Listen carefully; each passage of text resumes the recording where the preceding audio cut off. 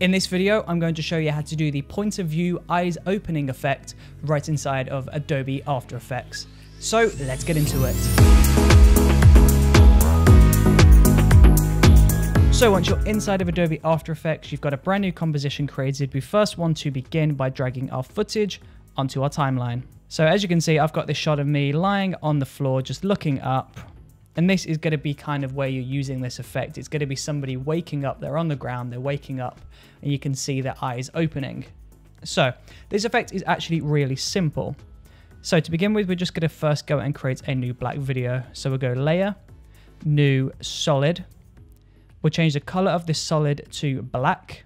Press OK on this. Press OK on this. We're just going to zoom out. We'll go to around 50%. We'll go up to the pen tool, and we're just going to draw a really rough mask in the middle of our composition. This does not need to be perfect. Now we'll go into our black solid, select the drop down arrow, go into masks, mask 1, and we're going to go over to inverted. Now from here we want to go to mask feather, and we want to increase the feathering quite a substantial amount. So we're going to go up to around 300. There you go. That looks really awesome. Now we need to animate this effect. So we're going to zoom back out to 50%. We're going to go to our black solid. We'll move roughly 1 second to the right, and we'll create a brand new keyframe on the mask path. Now we'll go back to the very beginning, and we'll select all of those points at the top of the mask, and we'll move them down towards the middle of the video.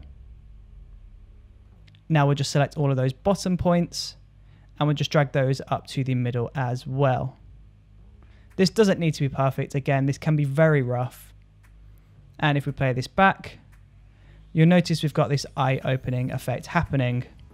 Now from here, we're just going to go in between these two keyframes, and we're just going to create a brand new keyframe.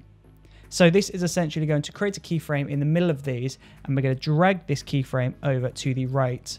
So this is somewhere halfway between closed and open. So if we play this back from the beginning, our eyes open and then they immediately start to shut again. So we're going to take the second keyframe. We'll go Command C or Control C if you're on Windows. We'll move over a few frames and Command V, Control C. Of course, though, we've still got a few keyframes to create before we finish with this effect. So we're just going to go to the last keyframe. We'll move over a few frames to the right. We'll select that last frame, hold Command C and Command V to paste that in. And then we'll go all the way over to the right at about 5 seconds. And then we're just going to completely open the eyes. So at this point, you want to go back into our mask. We're going to select all of those top points in the mask, and we're just going to drag those up. And you want to pull them just off screen so we can still slightly see the black, but not much. And then we'll drag those bottom keyframes and we'll do the exact same thing again. So we'll just drag those down towards the bottom, slightly off screen, but not completely off screen. Now that's starting to look really good, but the problem is the animation is a little bit too animated. Because these are hard keyframes, we're going from closed to open, we stop, then back to closed, we stop, and then back to open again. It looks a bit robotic and you can tell it's animated. So this is where we need to add some keyframe interpolation. And we're going to add some easy ease. Essentially, it's going to slowly accelerate and de-accelerate into each and every keyframe, so it looks a bit more natural. So we'll select all of those keyframes that we've just created, right click on any one of them, we'll go to Keyframe Assistant and select Easy Ease, and that will look a lot better. Now that is essentially the end of the eye opening effect, but if you wanted to make your character seem more out of it and a bit more confused, we're going to add a bit of blur around to the edges. So we're going to close down our black solid. We'll go into Layer, New, Adjustment Layer. We'll drag the adjustment layer underneath our black solid. We'll go into Effects and Presets and search for Blur. And that's going to load up all sorts of different blurs here. But we're just going to go for a fast box blur, and we'll drop that onto our adjustment layer.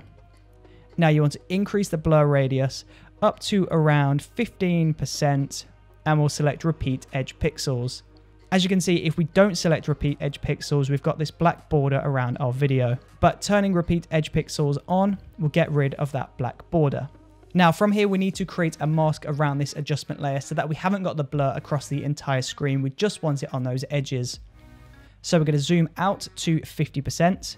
We'll go up to the pen tool, and we're just going to draw a rough mask around the outside of that video. So it's just going to catch the edges. Of course, though, at the moment, everything inside the mask is blurry. Everything outside the mask is not blurry. We want to switch that. So we'll go into Adjustment Layer, Masks, Mask 1, and we'll go over to Inverted and select Inverted. Then we'll just increase the mask feather to add a little bit of softness and transition, that blurriness from the edge into the center of the frame. So there you go. That is the eyes opening point of view effect right inside of Adobe After Effects. It's really quick and really simple. So thank you for watching. I really appreciate your support, and hopefully I will see you on the next video. See you there.